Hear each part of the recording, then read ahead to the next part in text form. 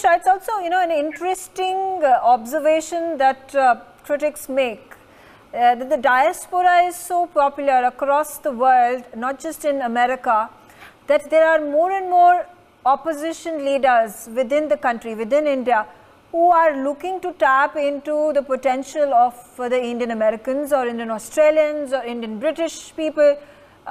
Case in point, one particular politician then reaching out to the diaspora, not just by way of speaking, not just by way of speaking to at the top universities, but also reaching out to the local people, the truck drivers, the people who are the common people, the locals in America who contribute to the GDP, who contribute to what America stands for.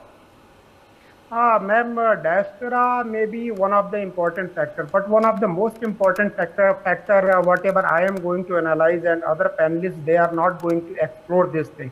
See, particularly this is the history of India. You say if we talk about the King Ashoka, his son and daughter visited to so many countries, as well as you can say diaspora or Indian people, they were living across the world in USA, UK also.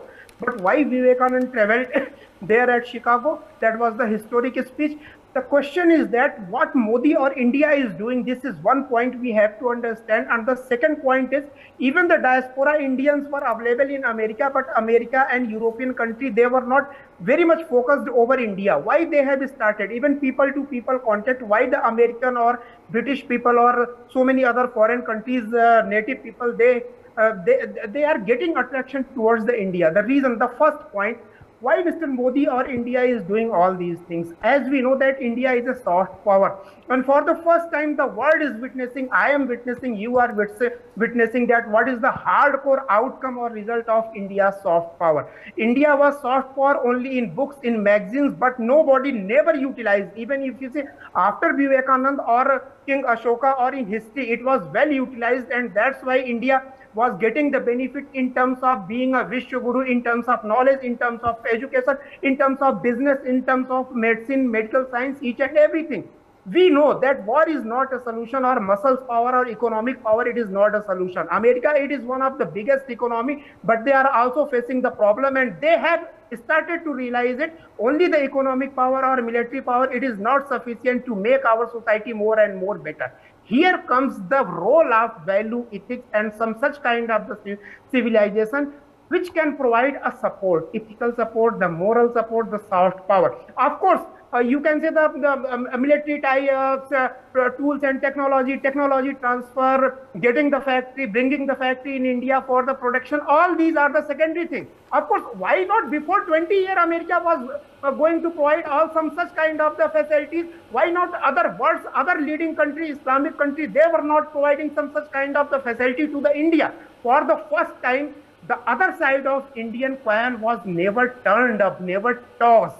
This is for the first time when India and Indian Prime Minister, if he is visiting from one country to another country, each and every Islamic country or European country, it means for the first time the soft power side of the Indian coin is going to be turned up, as well as it is going to be shown to the world, entire world. And now it's an amazing thing that entire world is going to know that what they can achieve by means of getting gelled up with the soft power. How India is important. India was important 1,000 years back for the entire globe. India is important for entire globe, so many other countries, and India will be. Okay. This is the time.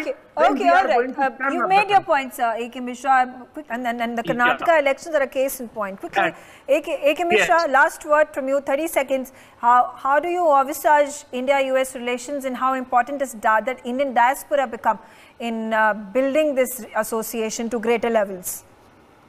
Indian person who is living abroad, that is the brand ambassador for India. This is not only the question that Mr. Modi is working hard, or we or you people are working hard. Every Indian who is living outside India, he is playing his role well as a brand ambassador for India on day-to-day basis, 24 into 7 hours into 365 days.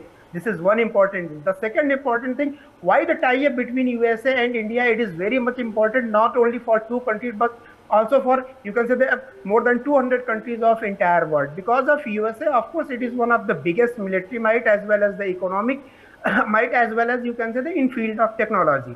But India, it is also having a talent pool as well as the biggest market. If these two power, one soft power as well as you can say America, that is also a hard power or soft power, whatever you want to call, you can call. If they are going to get united, definitely for entire world, a new kind of the dimension will be developed, and we can say that for Vasudhaiva Kutumbakam type of the concept, it may be feasible on this earth.